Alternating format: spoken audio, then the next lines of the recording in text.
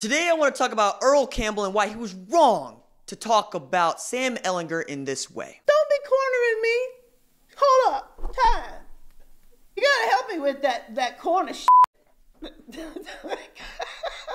What's up, kid folk? It's RJ Young. I'm not on Step Mill. Consider hitting the like and subscribe button because I upload a video every single day. It's always OU related, college football related, sports related. We have a good time. Earl Campbell is out here saying some of the stupidest things this side of Kyler Murray should play wide receiver. The note in Kirk Bohls' column in the Austin American-Statesman goes like this. Earl Campbell thinks he can fix the Longhorns. Texas' first Heisman Trophy winner told Bohls last week that he loves Sam Ehlinger, but he has a requirement for future Longhorn quarterbacks. Earl said, quote, until the University of Texas realized, and nothing against Sam Ehlinger, you got to have a talented black quarterback. All these schools that are winning, even in the pros, have black quarterbacks. When you got guys that are not open, something can still happen, end quote. Big Ol Earl also told Bohls that Tua Tagovailoa, Vince Young, Jalen Hurts, Deshaun Watson, and J.T. Barrett all wanted to come to Texas. First of all, Earl, Tua ain't black, but that's neither here nor there. Earl also said he really admires Jalen Hurts and that they became close friends after the quarterback was a finalist for the Earl Campbell Award. Earl said Jalen reminds him of himself. Earl said he liked Jalen's calm. Earl said he thinks Nick Saban did all he could to kill Jalen's motivation. Earl said Jalen returns his text. Earl said Jalen is one of the most classy individuals he's ever seen play sports. Well, we know Earl ain't. Not in this moment. But Earl got this platform for being the best football player, not for being the best person. For the uninitiated, Earl Campbell showed up at Texas and immediately became the best running back walking the 40 acres. He averaged 5.8 yards per carry over his career, and he won the 1977 Heisman Trophy when he carried the rock for 1,744 yards on 267 carries, 6.5 yards per pop, with 19 touchdowns. He was selected number 1 overall in the 1978 NFL Draft by the Houston Oilers. From there, the Tyler Rose kept right on tilling defenses. He led the league in rushing in his first 3 years in the NFL. In 1980, he rushed for 1,934 yards with 13 touchdowns on a workhorse load of 373 carries, all league highs. But that wasn't supposed to happen. Earl wasn't supposed to lead the league in rushing 3 years running. Earl wasn't even supposed to rush for all those yards and win the Heisman Trophy. Not at Texas, anyway. But Darrell K. Royal had decided winning was more important than the color of a man's skin. Took him too long to get there, though. Texas' varsity team didn't field any players with skin color like mine until 1970, 16 years after Brown v. Board of Education. The 1969 Longhorns that Texas honored with throwbacks and a 50-48 embarrassing win against Kansas, that was the last all-white college football team to win a national championship.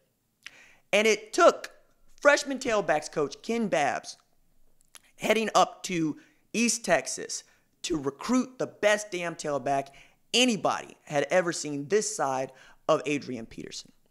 During one stretch, Ken spent 17 nights in room 164 at the Ramada Inn, paying $12 a night for the pleasure. He later told Asher Price in his book about Earl Campbell, Yards After Contact, that old DKR didn't want him to leave Tyler until he got Big Ol Earl. Story goes, more than 250 recruiters showed up to watch Earl play his senior year at Tyler High. Asher Price reported Earl was offered a brand new shotgun stuffed with $100 bills, a suede coat, a car, and a job.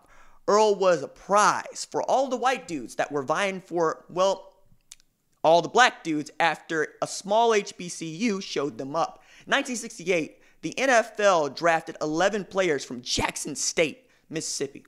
11 years later, after Texas, Alabama, and other schools finally integrated, the SWAC only had 5 players selected. Now, Sam Ehlinger, that man has had a share of high-profile haters. And I'm not talking about a YouTuber or ain't on Step Mill. Baker Mayfield went out of his way to say he wanted Ehlinger to know he doesn't like him at his kids' camp in Norman. Petty. Terry Bradshaw looked like he spent just a little too long in the Louisiana sun when he said he didn't believe the Longhorns were good enough to beat Big Bad La Tech. Now, a 45-14 beating with a side of 28 of 38 for 276 passing yards and 4 passing TDs put that stupidity to bed. And to know about Hard G is to know all he did in high school was break Westlake records held by Drew Brees and Nick Foles, both of whom have infinity stones to show for winning the Super Bowl. He beat out a QB in Shane Buechele at Texas, who has turned around Southern Methodist and into one of the only undefeated teams left to start the month of November. Sam Ehlinger led Texas to its first 10-win season in nearly a decade. He beat Jake Fromm in Georgia in the Sugar Bowl. He's 6'2", 230 pounds, and has all the tools Earl associates with black quarterbacks. I also think he's a hell of a kid. He's proven good enough to pass for 500 against number 1 LSU and beat a Heisman winner in the Red River rivalry. He can get your first down when the play breaks down, but that's not black. That's not white. That's modern day quarterback. Lamar Jackson and Baker Mayfield. That's Deshaun White and Alex Smith. And last I looked, Colt McCoy was a baller. He just ain't Vince Young. No one is, though. But let's not pretend that UT quarterbacks Gerard Hurd and Tyrone Swoops are upgrades compared to Hard G, because that's asinine. But not to Big Ol Earl.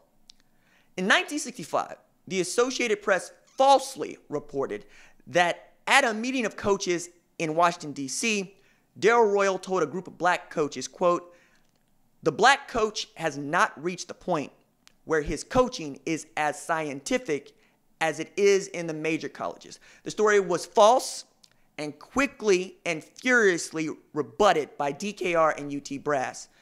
Matter of fact, the AP printed a retraction. In a statement following the publishing of this article, Royal said, "Such thoughts are not in my heart, and I could not have made those statements," particularly because he was at a dinner in Austin where Lady Bird Johnson was being honored that time the statements were supposedly uttered. And as he said, the whole thing is a vicious invention. Now, what hurts the most is Earl Campbell cannot claim such libel.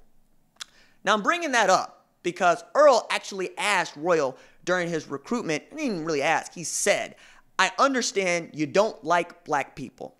For the sake of this piece, it doesn't matter that DKR refuted this off and on for the rest of his life, in large part due to the false reporting in the Associated Press.